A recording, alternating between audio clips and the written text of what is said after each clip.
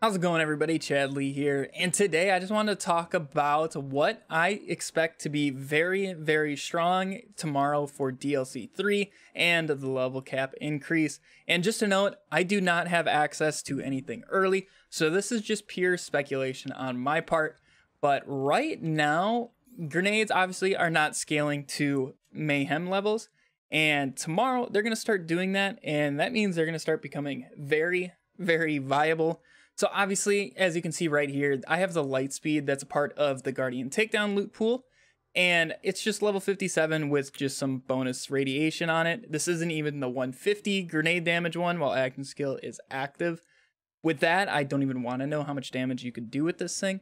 But right now, I just have a flak build that I actually worked on in Mayhem 4, and it was kind of a grenade build, so I'm really excited to bring this out of retirement for tomorrow, so definitely keep your eyes out for this. It is a lot of fun, and right now I am just in Mayhem 2 just because it gives enemies a bonus health shield armor, and then also we get more than okay boomer modifier, and we can just basically one tap Trant for the most part a good chunk of the time.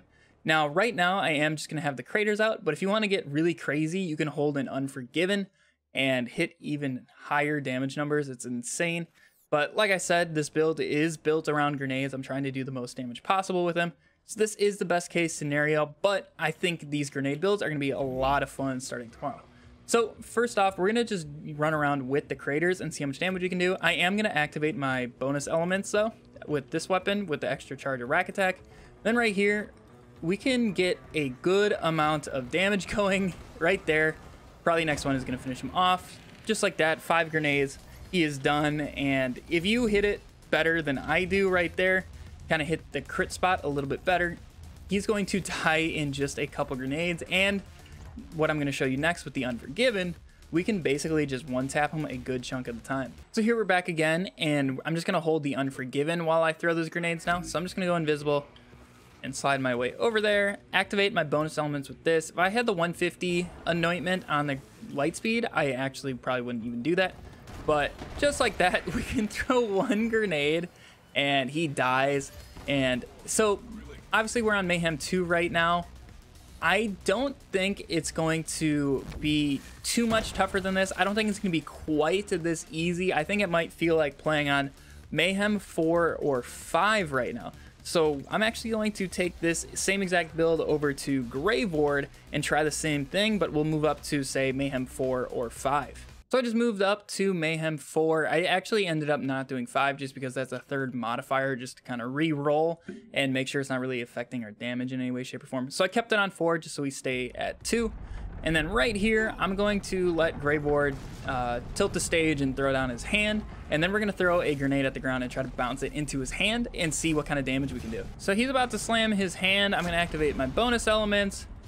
And in just one grenade, we got him down 1 bar. Now, that was like exactly 1 bar, so I don't know if that was any sort of kind of health gate right there, because I know it. You cannot one-hit melee Grave Ward. He will get a health gate at some point, but we are about to finish him off right there and still have a couple grenades to spare. Now, if we had a class mod with +6 grenades, which might actually get boosted up to 7 grenades with the new level cap increase, we're going to have to see how that actually scales as a passive. But worst case scenario, it stays at 6 and we have a bunch of grenades. And then with more than okay boomer, you guys are going to get a ton of grenades back anyways. So no matter what character you're playing, this is going to be a very viable option for a build. So I'm incredibly excited to try this.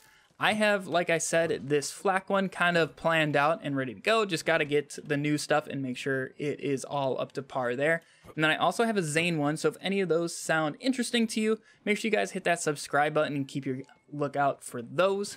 So something else to note, if you guys are not aware of all the changes coming tomorrow, action skills and pets are actually going to scale to Mayhems as well. So action skill damage, say you want to do a phase cast build or a fracture build with a Mara or a rack build with flak, those are actually going to be killing things now and doing the appropriate amount of damage that they're intended to do. So that is super exciting. And also, I'm really excited about the pet scaling because I believe we're going to have some very viable pet builds And I know that sounds crazy and against everything you guys know if you have played Flak and have seen how painful it is to use those pets, but I'm really excited to have the possibility of those pets actually doing some damage and helping you out in fights. So hopefully you guys are as excited about DLC 3 and Phase 2 of Mayhem 2.0 coming out tomorrow. Make sure you guys stay tuned. I'm going to have so much content covering that. We're also going to be streaming it a bunch every single night over on Twitch right around 7 p.m. Central Time. So make sure you guys go down to the description and check the links out for that. Otherwise, have a fantastic day, and I'll catch you all tomorrow with DLC 3. See ya!